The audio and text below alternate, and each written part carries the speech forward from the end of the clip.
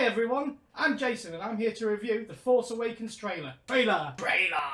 Ta-da!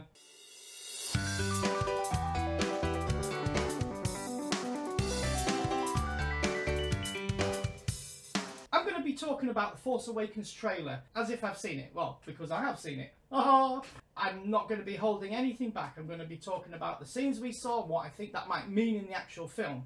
So if you don't want any spoilers, or you're one of those people that just don't want to know anything about what's happening until you go to the cinema, then I'd suggest you turn off that video right now. The trailer opens up slow. It's got Rey. She's climbing down what looks like to be a Star Destroyer. Star Destroyer. She's obviously a strong woman and she's climbing down this destroyer on her own. She's got no company there whatsoever. And she's just looking for things. She's in some sort of courtyard of like a bay, somewhere where they used to have all the TIE fighters. What could she be doing in there? Is she a scavenger? And what has she found? I get that impression from what I've read, I get that impression from the trailers I've seen. The next scene shows Daisy Ridley and she's looking up in the sky at the spaceship leaving. A kind of longing, to leave where she is and seek adventure. A bit like Luke Skywalker maybe. Could Daisy Ridley be a sibling of Luke Skywalker? John Boyega. Wow. I think J.J. Abrams and the rest of the cast have had him running through the whole film. The guy hasn't stopped for a breath. We actually hear him talking. We hear a lot of characters talking. And he sounds good. He sounds very good. I was raised to do one thing. But I've got nothing to fight for. Oh, Finn. He sounds great. John Boyega, class act, mate. Class act. But what has happened? I mean, Finn, he's a stormtrooper and something's going on. We see his ship crashing to the planet. We see that, and it looks like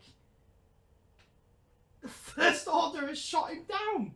So he must be escaping from them. Something's seriously happening with Finn. Could it be that he's just destroyed one too many villages? What if someone's called out to him with the Force? What if it's someone like Luke? What if the Force is just saying to him, you're a Force-sensitive guy, and you're on the wrong side. You need to get away from it. Or maybe it's Poe Dameron's torture that pushes him over the edge. Maybe he's trying to escape with Poe Dameron to get him away from the torturous Kylo Ren. Kylo Ren. Kylo Ren. Kylo Ren! First time I saw this shot, first thing that flew into my head was, wow, red weapon. Who's that?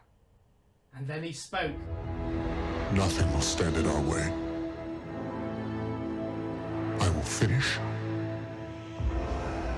what you started. None of that copying Darth Vader, which was an awesome voice. He's got his own unique, kind of psychotic voice. This guy worships Darth Vader. This guy wants to be Vader. He's finishing Darth Vader's job. And what was that? He obviously doesn't know that Darth Vader turned to the light side in the end. Luke! Luke! Luke! Luke! Luke! All right, I'll be right there, Aunt Peru. I've got so much more to talk about, but I can't fit it into this one video, so I'm going to fit it into a second video. Thank you everyone for watching the review. Hope you enjoyed it.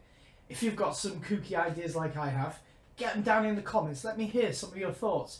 What ideas, what things do you see from the trailer? Because we all see things differently. Love to see what you saw. And don't forget, if you enjoyed the video, press that like button. But more importantly, get a comment in there.